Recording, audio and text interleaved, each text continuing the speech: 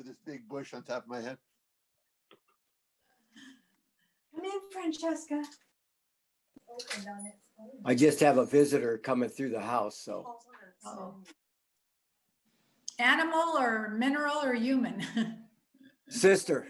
Oh, okay. One of 4 sisters. Fun. Paul, your shirt kind of matches your rug now too. You know, I picked it out on my own. Usually I have somebody else pick my clothes out because I don't see the colors. In the old Hi. days. Hello. Hi, Hi, Estelle. Sal. Hi, you guys.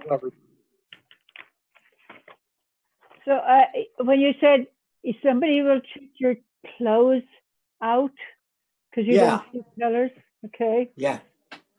Yeah, my partner, she loves ties. So she picks the tie, shirt, jacket, you know.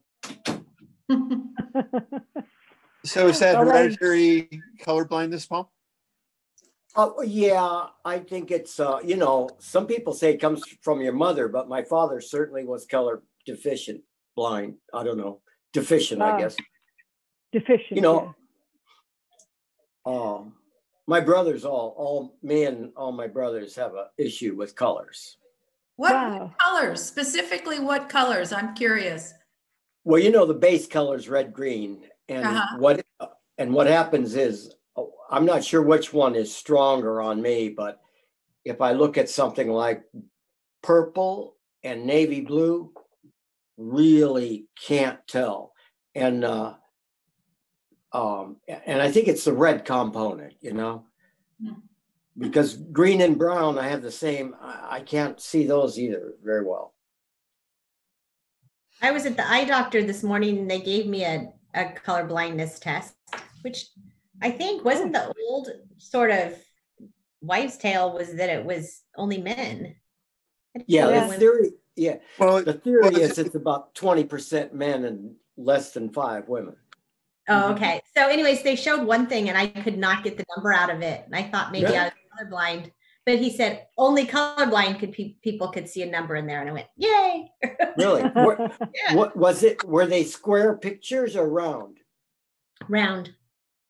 You know, the round one, I believe, is the ancient one that I always took. And then somewhere in the 70s, they came out with like a rounded TV screen kind of, you know, rounded corners, small rectangle, rounded corners. And because I used to practice memorizing them so I could cheat. Guys. Yeah. We're ready? I love the chat, and this is the beauty of Zoom. Everybody gets to look in on us as we check in with each other, and that's beautiful. Thank you so much. But I'm looking at the clock here, and we're actually a little past 4, so I'm gonna do my duty and remind us that you are now joining the Humboldt County Association of Governments meeting of September 17th. In accordance with Executive Order N29-20, the HCOG meetings will be held virtually until further notice. So when HCOG board announces an agenda item that you wish to comment on, call the conference line and turn off your TV or live stream. Please call 669-900-6833. Enter the meeting ID 846-1827-5132 and press *9. And this will raise your hand. You'll continue to hear the meeting while you're on the call. But when it's time for public comment on the item and you wish to speak, we will unmute your phone. You'll hear a prompt that will indicate that your phone has been unmuted. And I believe at this point, with the new Zoom protocols, you may have to press *6 at that point to speak. So if you don't get on there, just press *6. So thank you very much, everybody. We're now calling the meeting to order, and we'll begin with a roll call. And I believe it's Christy is going to do that, please. Mayor Winkler. Here. Mayor Jones. Present. Mayor Seaman. Here. Councilmember Smith. Here. Councilmember Johnson. Here. Councilmember Strawn. Here. Councilmember West, Here. Supervisor Fennel, Here. Councilmember Patino, Here. Kevin Tucker. Here. Thank you. Thank you, Christy. We have a full board. That's great. Now we're going to adjourn as the HCOG board and convene as the Policy Advisory Committee. The PAC convenes to include representation from Caltrans and the Humboldt Transit Authority, HTA, for items that are specific to transportation. At this time, we're going to open it up to public participation. This item is reserved for matters that are not on the agenda that may be presented to the public, over which the PAC has jurisdiction at some point in the future. Right now, as I look at my list of attendees, I only see participants. I don't know if we have anybody from the public wishing to speak. If there is someone in for the public, could you please go through that process to give us public comment? Do you see anything, Christy? No, I do not. Okay, I think we've given it enough time, and we will now go to approval of the meeting record of August 20th. And I hope everybody's had a look at that. And do I have any comments on that item or any corrections or anything like that? I move we pass the minutes of the August meeting as delivered. Thank you, Second. Mayor. Thank you, Councilmember Patino. Any discussion? Any public comment? I will say that for the record, but I can state with a fair degree of accuracy that there's nobody at this point joining us as an attendee. But if you're watching on a computer or if you're watching on TV, you can call those numbers and press *9. Seeing none, I'll bring it back to the commission and we'll do a roll call vote again on the meeting minutes from August 20th, please. Hey, Mayor Winkler, Aye. Mayor Jones, Yes. Mayor Seaman, Aye. Councilmember Smith, Aye. Councilmember Johnson, Yes. Councilmember Strawn, Yes. Councilmember West, Yes. Supervisor Fennel, Here, Councilmember Patino, Yes. Mr. Tucker. Yes. Thank you. Pass unanimously. thank you very much, Christy. Appreciate that.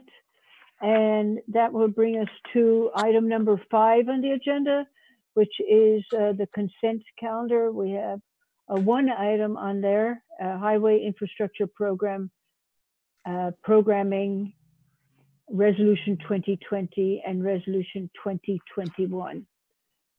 Anybody want to have any discussion about that item?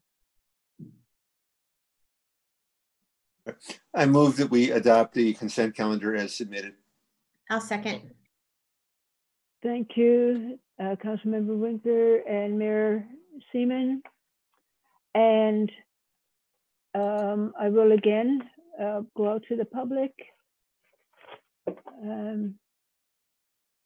Still no sign of anybody.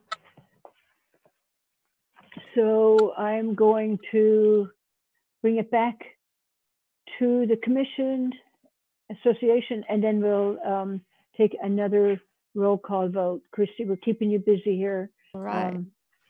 Thank you. Mayor Winkler, Aye. Mayor Jones, Yes. Mayor Seaman, Aye. Councilmember Smith, Aye. thank you. Councilmember Johnson, Yes. Councilmember Strawn, Yes. Councilmember West, Yes. Supervisor Fennel, Yes. Councilmember Patino, Yes. Mr. Tucker. Yes. Thank you. Passes unanimously. Thank you very much, Christy. So now we're going on to first item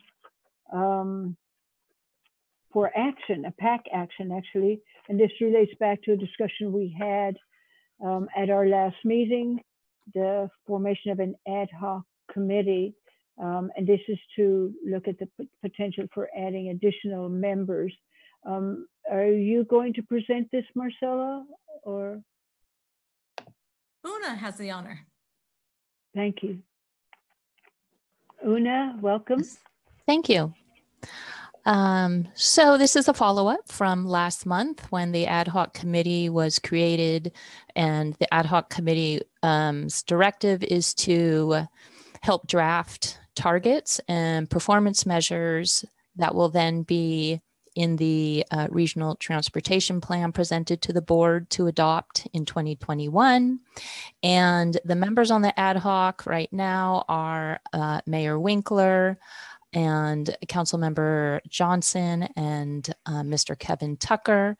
In the interim, I did reach out to Mayor Seaman because she had been absent at the last meeting, and I did tell her what the board directed and that this would be a chance for additional members to volunteer for the ad hoc. And the ball's in your court, board. Okay. Thank you so much, Una. And so back to the board, and I will go first to Susan, because Mayor Seaman, because you weren't here and everybody else talked about it, but you didn't get a chance. Would you like to be a part of that ad hoc committee? So I did say that I do think I would be interested in being part of it. I asked the question though, is it going to affect a Brown Act? Because there are only 5 of us on this. Well, okay, so I think we did have a bit of a discussion at that time. Please remind me, but I think that we discussed that there might not be 2 members from Arcata. I don't know, but at the same time, Councilmember Patino is representing the HTA, so I don't know how we go down. And then also Mr. Tucker is part of the PAC, and as is Mr. Patino. So that is oh, that's right. Technically, that is a different committee. Yeah. But also you would not have half of the quorum just yet. And also the ad hoc committee has not met yet. They decided to wait for this to see if there was going to be another member. And there's also the option that every meeting would be noticed and open to the public in a formal way. And I have had comments from CRTP. As you will remember, they submitted a letter with some proposed draft language, and they are very interested in participating. And that was also a question they had, if and when the public would be participating in the ad hoc committee, or if it would be waiting for the larger public participation. And I can, as staff, facilitate either process. My idea is that after the ad hoc and as the ad hoc works on drafting targets, I will be doing outreach to the public. So the language that does come to the board, it may be iterative, and in any case, you will get what I've heard from the public comment when you do deliberate about the draft language. So I guess my only concern, I mean, the whole concept of an ad hoc is to get together with a task, get it completed, and off your plate. I'm always concerned about creating more standing committees. Is there a way that we could create a committee that had a specific goal, such as an ad hoc committee, and then retire it once that task is done. Yes, absolutely. And if the board wanted to decide at what point of the draft this ad hoc committee's job was done, then that would work very nicely. And we're going to be working on this RTP update for over a year. So there'll be chances to have another ad hoc or just review things in a different way. Okay. Well, I just realized that we didn't memorialize the Councilmember Patino's interest, but let me just ask Mayor Winkler and Councilmember Johnson for your thoughts on creating something, and Kevin, about creating a committee that is a standing committee or a partially standing committee that is subject to the Brown Act. Well, I think that makes it more complicated as far as having to have formal minutes and public notices. So to me, that would be significantly more work for HCOG staff. So I would rather not do that if we can avoid it. I mean, if it's essential. The other question is having to do with how large a subcommittee becomes subject to the Brown Act, and it depends on what body, what sub entity of HCOG it's meeting under as to, I think, what a quorum would be my understanding. Have we determined what that is in this case? Una? That has not been determined. No, it wasn't included. But with Mr. Tucker on it, I think it should be the PAC. Yeah. And what they are working on is just to recommend something to the board. So that would be logical to me. So if possible, I would like to include Mayor Seaman because she's expressed a strong interest in being part of this. And if in order to do that, we would have to have a standing committee, I think that would be worthwhile just to be able to include Mayor Seaman in this. So what's the quorum? I would rather not do that if we can avoid it, but if we need to, then do it so we can include Mayor Seaman. So what's the quorum of the PAC? Sorry. 5. Yes. So we have Mayor Seaman, Kevin. It now stands at 4 members if Mayor Seaman is included. So that's not a Brown Act violation. Yeah. We're good. Okay. Yeah. Okay. Perfectly legal. Let's just do an ad hoc with 4. I think that probably meets what we were thinking about. Great. Okay, great. All righty. Okie doke. Well, that being the case, would anybody like to make a motion to memorial? Well, I guess let me open it up for public comment just in case somebody's out there. Oh, wow. I do have I have a number with a hand up. I don't know if this is a member of the public, but I'm going to welcome you to speak.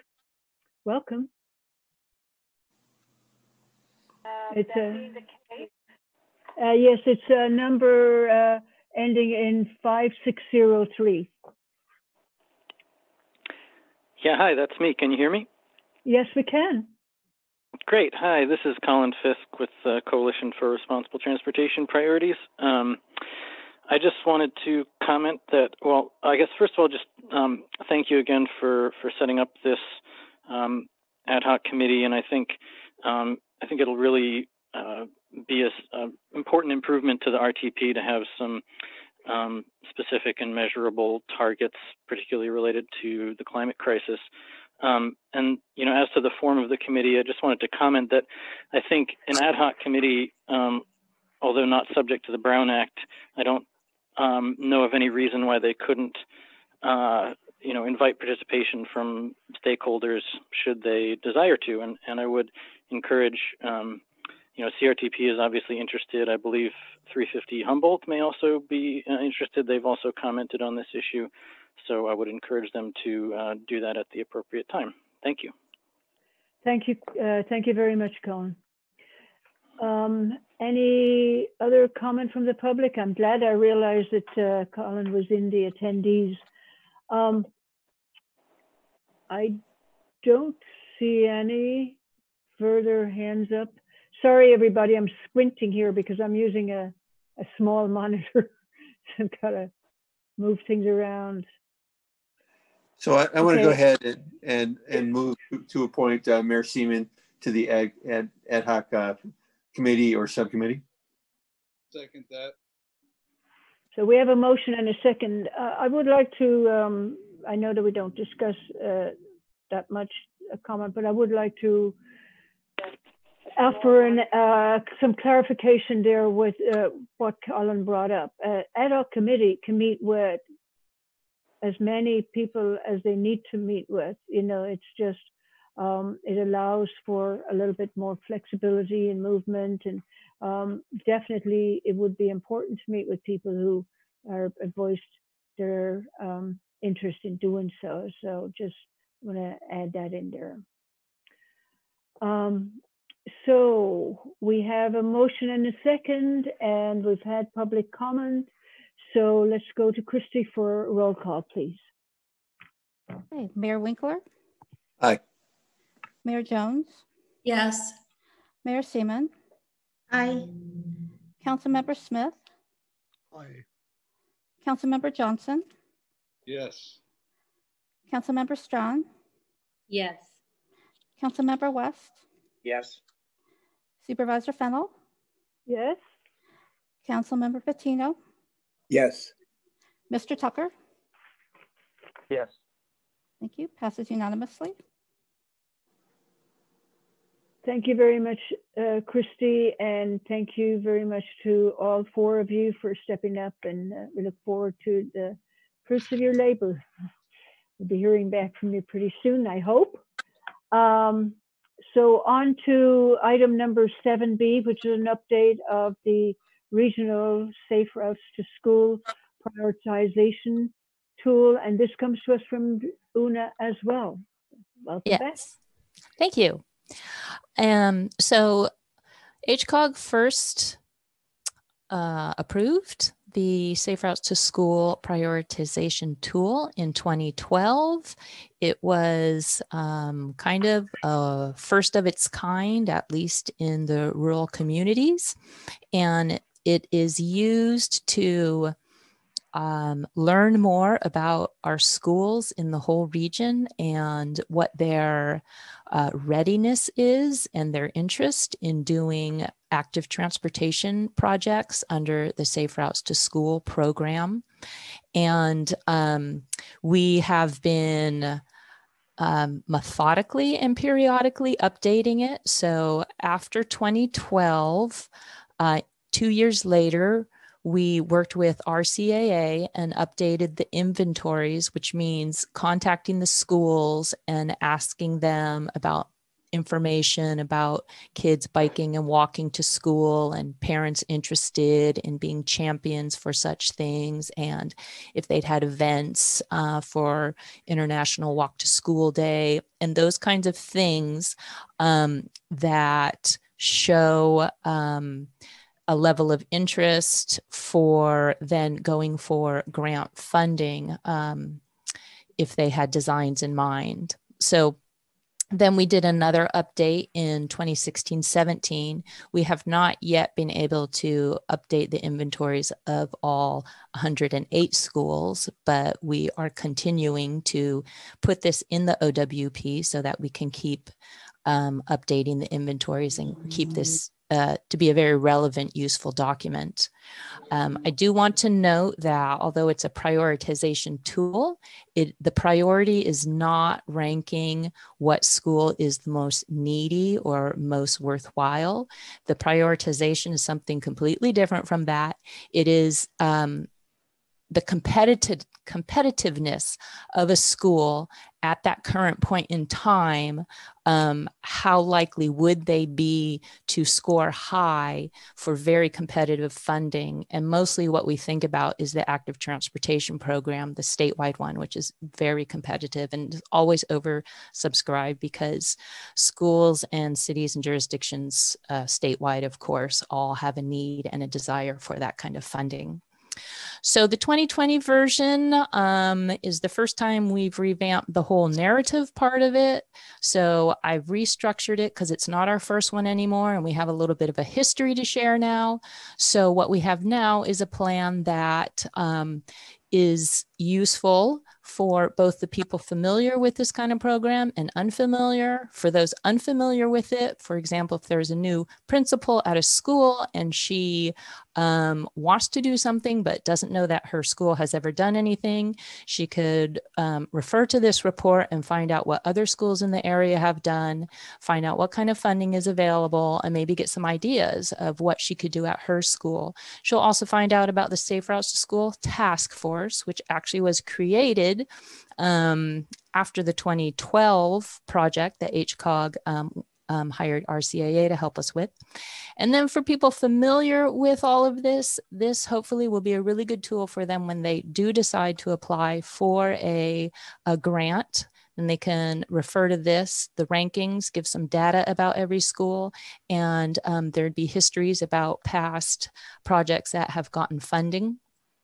And then, of course, the report has quite a few resources that schools and public works departments and health departments can look to find out more about good practices for safe routes to school and active transportation and what kind of funds are available. So that, in a nutshell, is the update we have before you. Thank you. Well, thank you, Una. And let me just say, I really like the cover page. It's a Tiny Thomas. But you know, for the rest of the board, first of all, I just want to reflect that, will this go to every school? Will they all have a copy of this? No, we haven't done that before, but we could certainly give CDs to, or flash drives even, to everyone. It's always up on our website, and by request, we could print and bind the reports by request. Okay, I'm just thinking that because a lot of times when people bring an issue to me, I'll say, you know, this might be something for safe routes to school, and they may not even have been thinking along those lines. Whereas if they have it there, it may just go, well, this could work for us. You know what I mean? Yes. But again, yeah, if you can do it by request, that's probably just as good. Yeah, and we're trying to update the inventories every other year or every 3 years. So also that helps us keep in you know, if people don't have a printed one, then hopefully they come on our website and get the most recent. Yeah, that's true. Okay, good. Any questions or comments for Una on the Safe Routes to School prioritization guidelines? Just going to say that I think she did an excellent job in making the narrative, and especially in the funding sources, because that's always a question people ask, is how are we going to get the money? And it explains it. And having used the old prioritization tool when I was a part of the TAC, and knowing how that went and the usefulness it had, this is even going to be better. And I also like the picture on the cover. Yeah. That was one of our first big Safe Routes to School projects that happened here in Fortuna.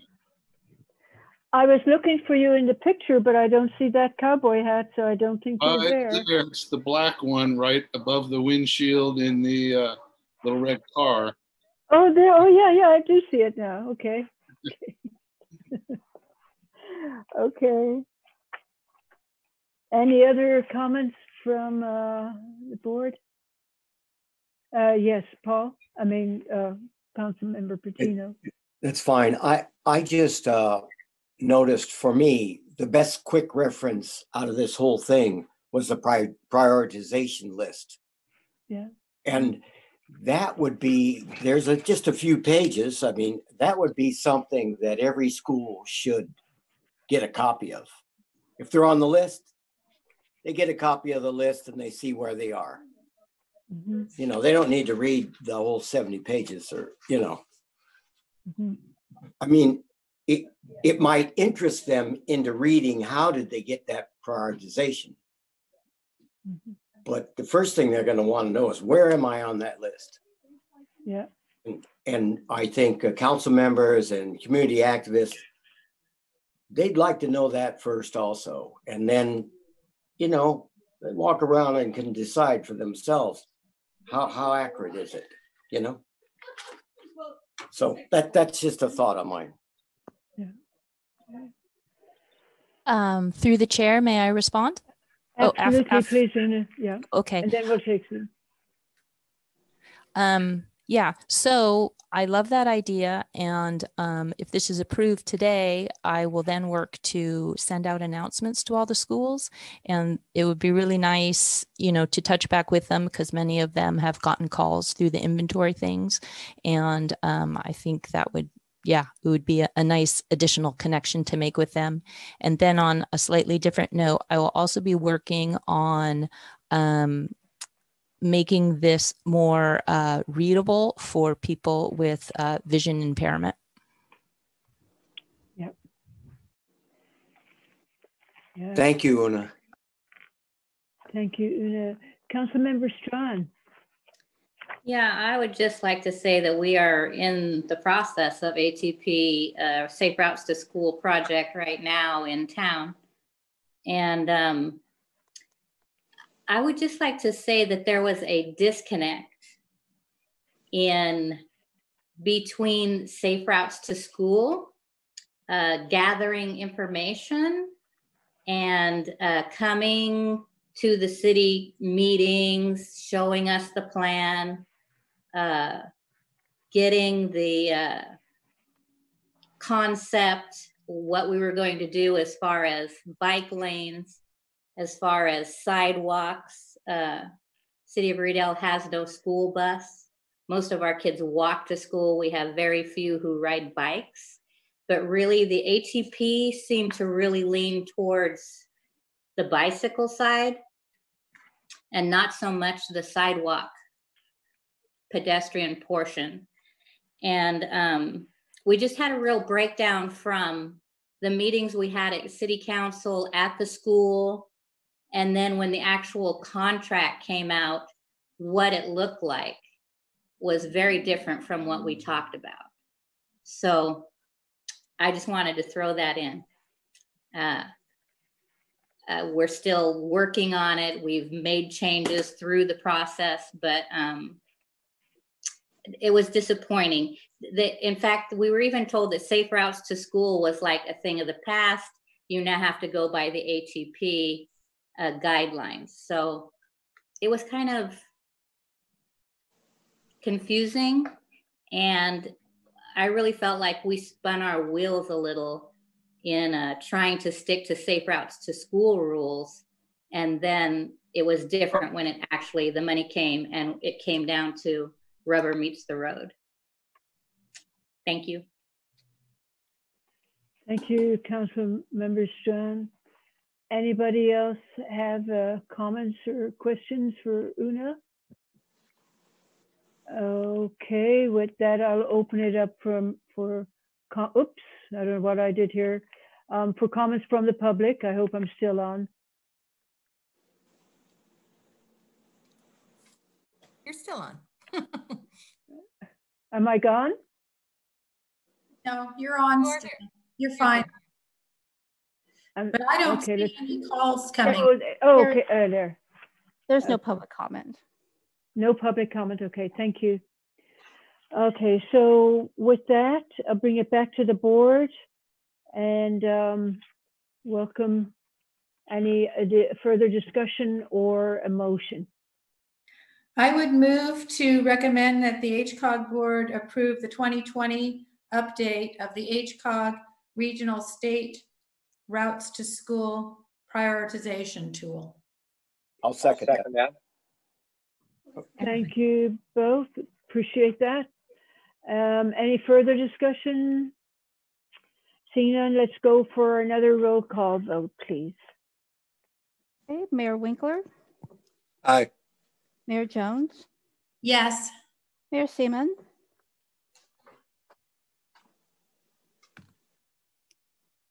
okay, Aye.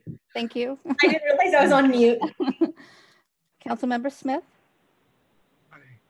thank you. Councilmember Johnson, Yes. Councilmember Strawn, Yes. Councilmember West, Yes. Supervisor Fennell, Yes.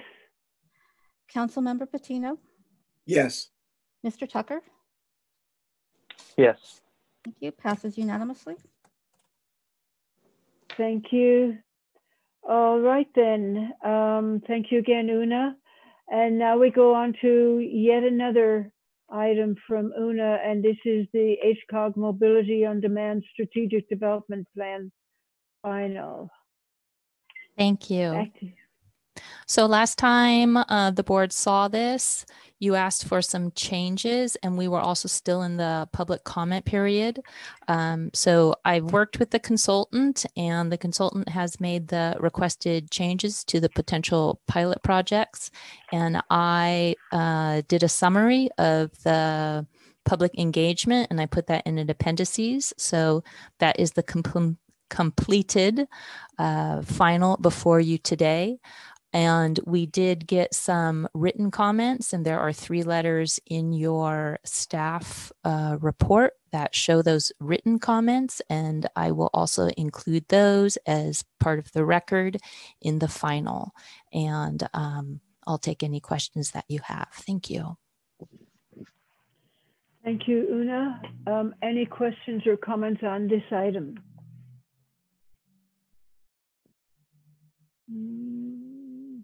Seeing none so far.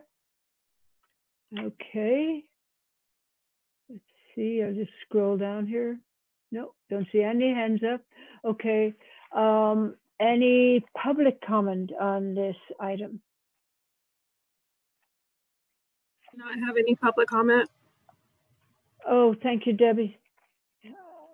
All right, then let's go forward here. And again, this is the Mobility on Demand Strategic Development Plan final report. And I will entertain a motion for this action item. I'll move to recommend that the HCOG board adopt the HCOG Mobility on Demand Strategic Development Plan. Second. We got a motion and a second, and we'll go to a roll call vote. Mayor Winkler, Aye.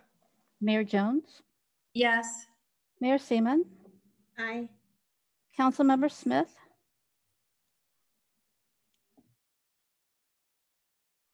Councilmember Smith, Aye. thank you. Councilmember Johnson, Yes.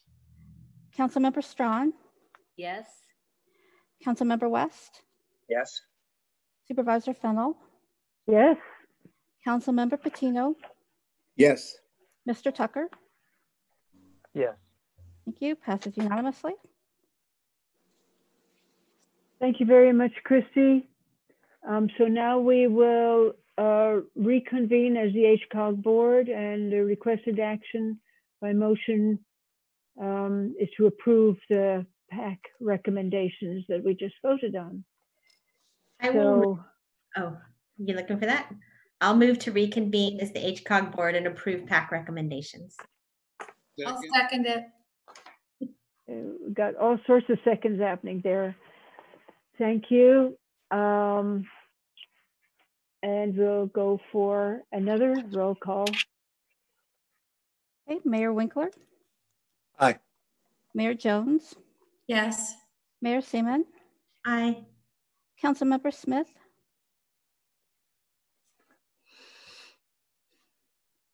I'm sorry, Councilmember Smith. Aye. Thank you. Councilmember Johnson, Yes. Councilmember Strawn, Yes. Councilmember West, Yes. Supervisor Fennell. Yes. Thank you. Thank you, Christy. And on to item number 8A, and this comes to us from Debbie, our Fiscal Administrative Officer. Welcome, Debbie. Thank you. And this is the revised HCOG personnel policies and procedures and CalPERS Public Employees Medical Health Care Act. A lot of work into that.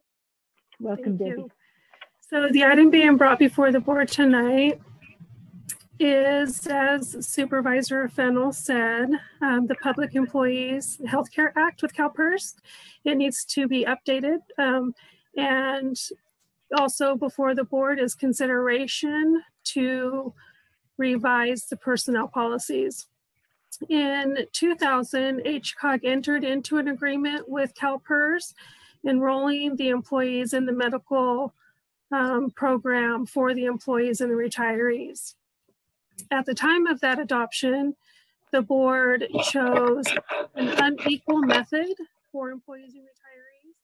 And at that time, it was with the agreement that the increase would happen on a yearly basis until the retirees and the employees became equal. That is going to happen in January of 2021. Because it is going to become equal, there is a need to update the resolution so that we have an equal contribution resolution agreement with CalPERS. Staff did meet with the board's executive committee and with legal counsel to discuss those options that are before us. And the three different options that the executive committee discussed is outlined in your staff report.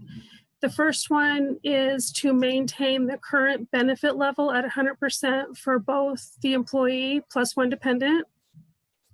The second option that they talked about was to adopt an equal contribution resolution with a set contribution for both the employee and the retiree. And if the board chose to do that, you can set that dollar amount at any dollar amount you would like to, as long as it is higher or at or higher than the public employee statutory minimum requirement. The third option was for the board to adopt the equal contribution at the minimum contribution, and with that, contribute the amount needed to cover the annual cost of healthcare for future active employees at 100%, and a contribution of 33% towards one dependent. The executive committee did discuss all three options, and their recommendation, as well as legal counsel and staff, was for the board to consider recommendation number 3 or option number 3. If the board does decide to go with that option, there is a need to update the personnel policies as well. And those policies will be updated to include language that was provided by legal counsel, and that has been also provided in your staff report. So at this time, I can turn it back over to the executive committee for them to add anything that they would like to regarding those meetings that we have. Thank you very much, Debbie. Mike, you want to give a little input on that, please? It's captured very well in the staff report. It was not a lightly taken meeting and decisions that had to be made, because fiscally and health-wise and employment-wise, it covered each one of the areas. And we did, as you can read in the staff report, adopt a formula covering the employee and a portion of the employee plus one's health care. And going forward, that is the recommendation that the executive committee has and is bringing to the board. This will affect people hired after January 1st, 2021, the new executive director and the new planner position. And it was interesting. I'll say that much. It is interesting. A lot Because of. Go ahead. No, go on, John. Mike, I'm sorry. I was just going to say that there's so many different ramifications in there. I mean, legally, fiscally, getting the correct quality employee, because that is one of the items that is looked at when you're making a hiring decision, when the future employee is looking to see if they would like to be employed in this organization. So we tried to encompass all of those things, and this is what we came to a decision in and bring it to the board. Thank you. And I think that Councilmember Johnson covered it extremely well. We did take it apart bit by bit, looked at each set of combinations and how we might move forward from the system that we have right now. And this just seemed to be, in our minds, the one we could afford, and it would also be a good, a good situation for the future. And so welcome everybody's thoughts on this. And as you said, as Debbie pointed out, we do actually have two other options, but I think that the executive committee would want to hear some pretty clear arguments for either one of those if we were to move forward. And very welcome, I'm very, very ready to hear those arguments. But okay, anybody have any thoughts on this this item?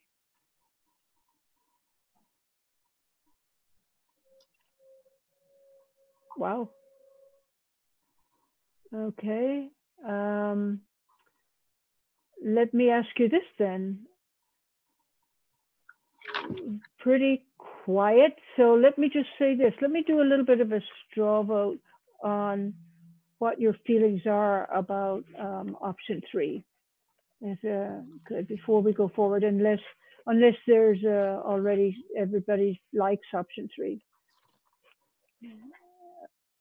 So let's start. I'm just going to go by my screen.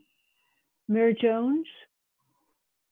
Yes, I'm in favor of option 3. I feel like an equal contribution from the staff and HCOG seems like a good halfway point. And it seems that staff is agreeable to this as well as the others that worked on it. So I'm completely in agreement with option 3.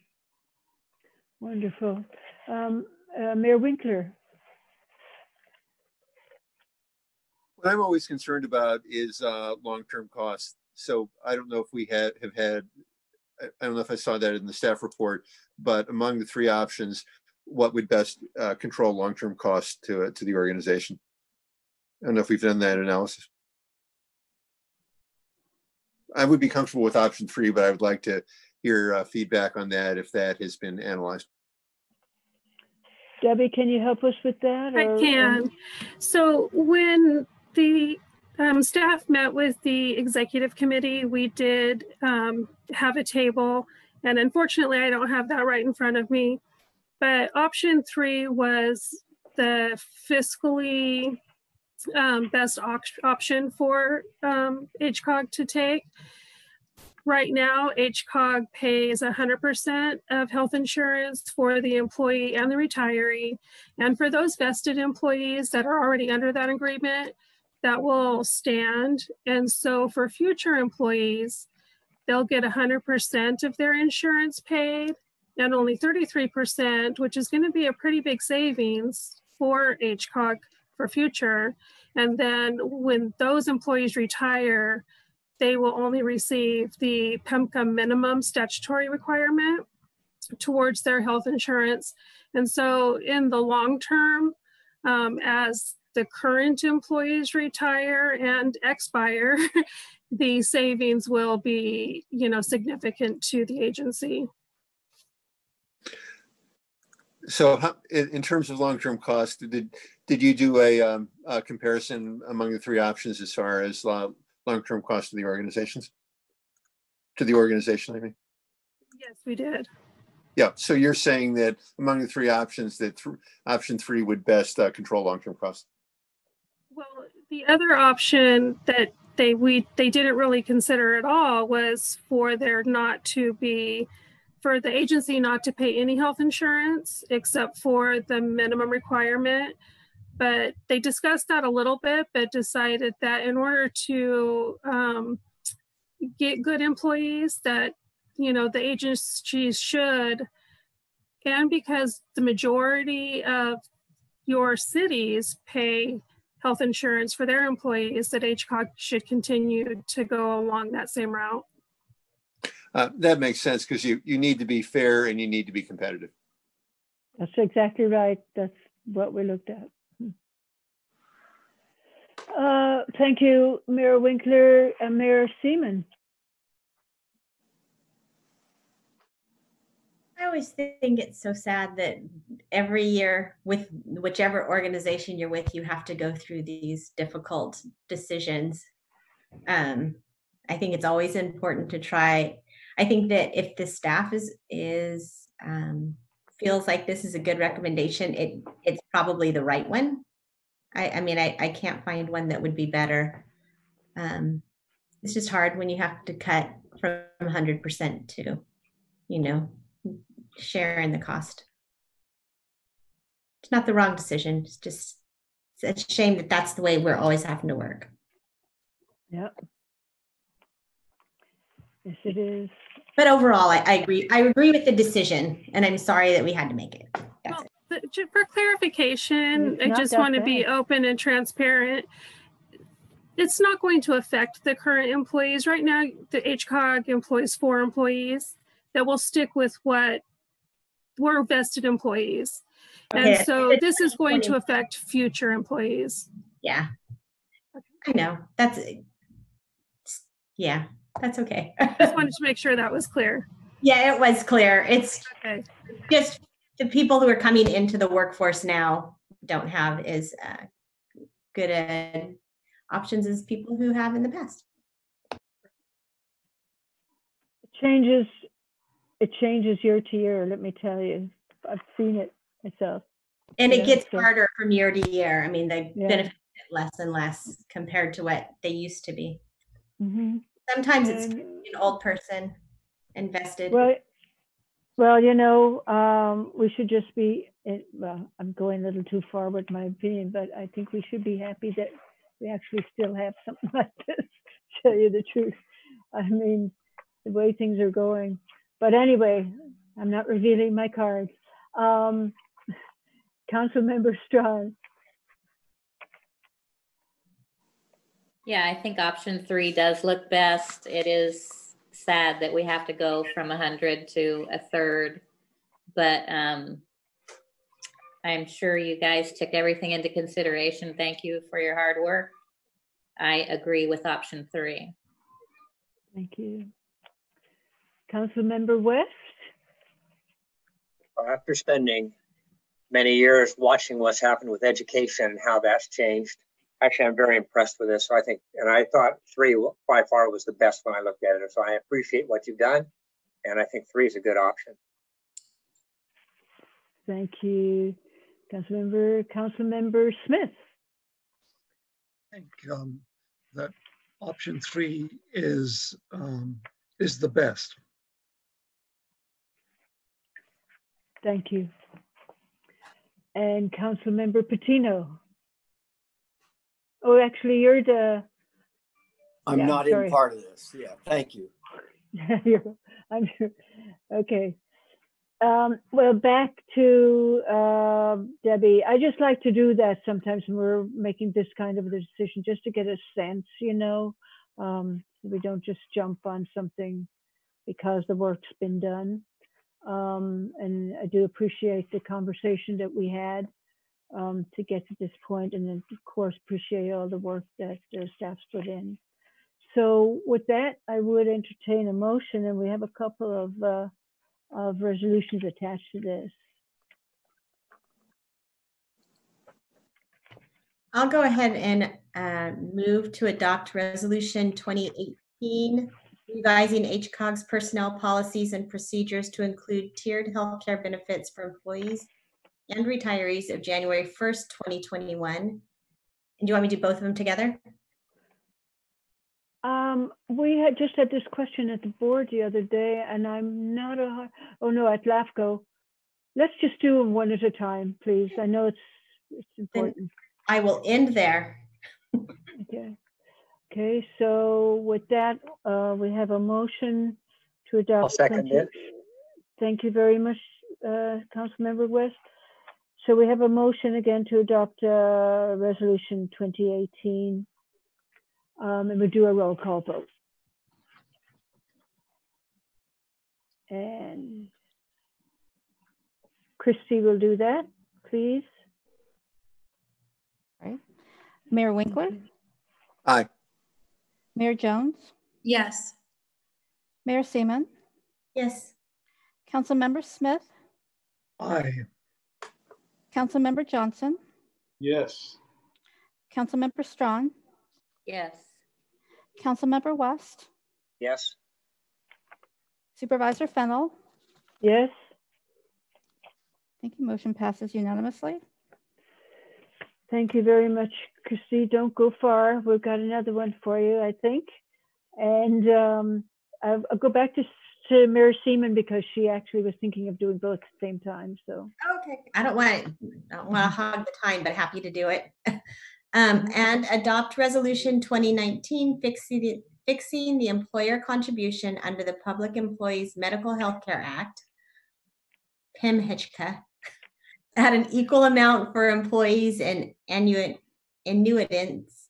and direct staff to establish a health savings or reimbursement account to provide contributions in the name of the employees and the annuitants hired on or before January 1st, 2021, in an amount equal to the difference between HCOG's PMHCA statutory minimum contribution is approved in Resolution 2018. Forgive all of my mispronunciations. I'll second that one. thank you for that. Do we have And public comment? on public this? comment on this item? There is no public comment. Thank you, Christy. Okay, let's go again with another roll call vote, please. Okay, Mayor Winkler, Aye. Mayor Jones, Yes. Mayor Seaman,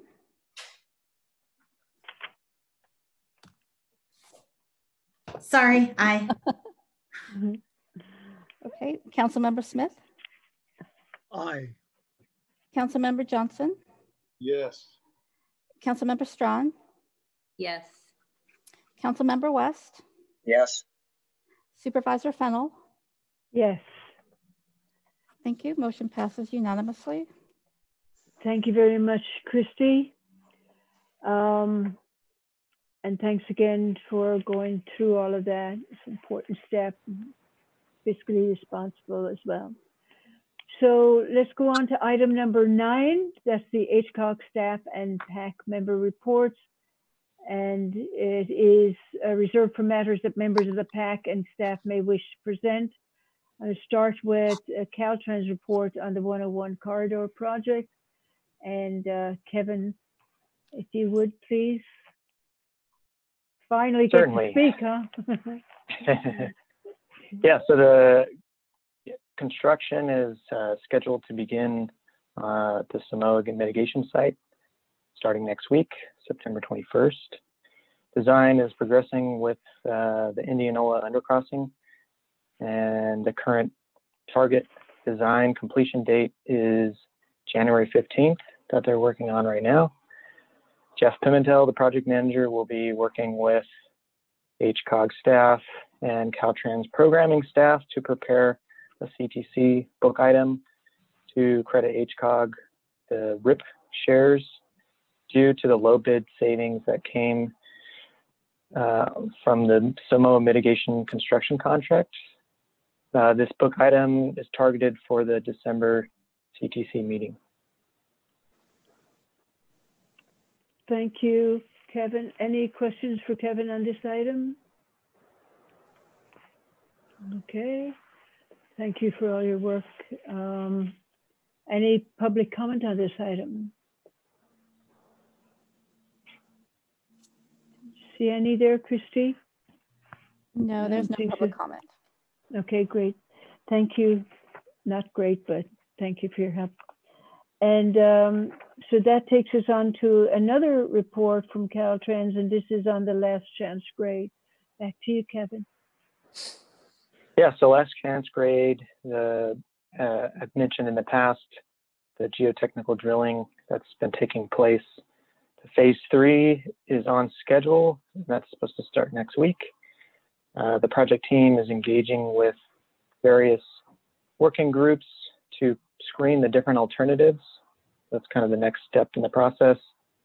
And the goal is to narrow down the list of alternatives to 3 or 4, focusing on ones that are most feasible and reasonable.